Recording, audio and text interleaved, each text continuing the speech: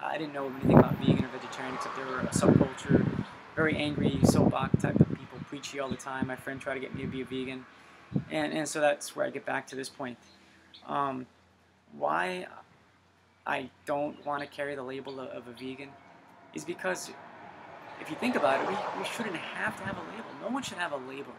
Just like someone calling themselves gay or not gay or racist or not racist.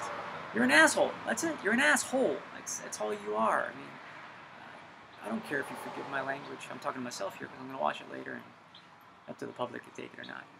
But over my time, 2004, my journey, I'm not going to lie, I opened that book, the Bible, over and over again, even before then with my struggle with alcoholism and so forth. And I found every kind of possibility to justify me stopping drinking, me learning a little bit more of what addiction was to that extent. Read a good book called Victory Over the Darkness, and related anything that is an addiction is something that keeps you away from God. That was the idea. For myself, my God was my inside. God is inside me, as in all of you, all of life. So anything that obstructs that is a drug, is an addiction, is an obstruction, be it a love, an interest, whatever. So with that being said, I took it upon myself to learn how to remove addictions, obstacles, obstructions. Not because I want to be spiritual and fighty-fighty or nothing like that. I don't know. I don't want to be that. Same thing with this vegan thing.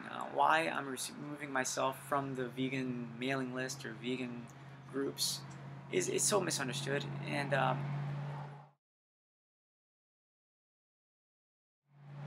I used to fight a lot. I used to be very physically into fighting. It was a craving I had. I always wanted to fight, drink and fight, drink and fight. One of the things I learned in my experience of being a young kid and little boy up until 2002 was one of my last fights.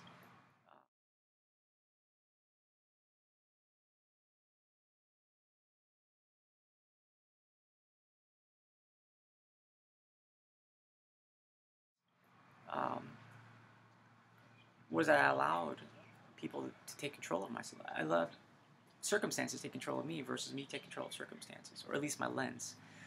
Um, what I found that in all the fighting I've done is that no matter how justified a reason, I used to talk a lot of crap, I probably still do, I know I do, but I provoke, and I'd always be the victim in the fight. I'd never throw a punch. I would say the things, I would act a certain way, get them to punch first, and then I would take them down.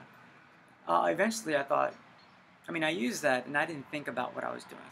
And I'm sure I did that to my wife. I was previously in marriage and in relationships as well, and friendships. You know, I've always wanted to fight. I don't know if it's I don't want to say it's right. I don't. Um, but definitely disturb the comforted and comfort the disturbed. I heard that expression once. So what I'll say is, what I found out is that the person in control of the fighting, just like the kid in school who will tell me, hey, he called your mom a bitch or something bad, she's fat. And as a kid, I had to go fight the kid who said it, even though the kid probably didn't say it. And so I found out over time, or at least I was realizing that over time, there's a lot of power in provoking, manipulating, and being the warlord, the lord of war, whatever word you want to call it, also known as a peacemaker. We Americans do this all the time. I'm sure other countries, other people, other parties do it. They have conflicts between each other.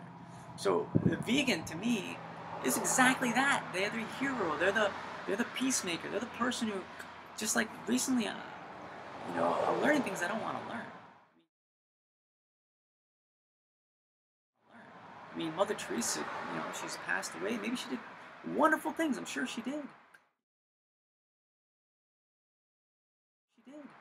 For what she did. But when I find out that she spoke in defense of men of the cloth, of priests, whatever, not just accused, but straight up charged and everything of child sex acts.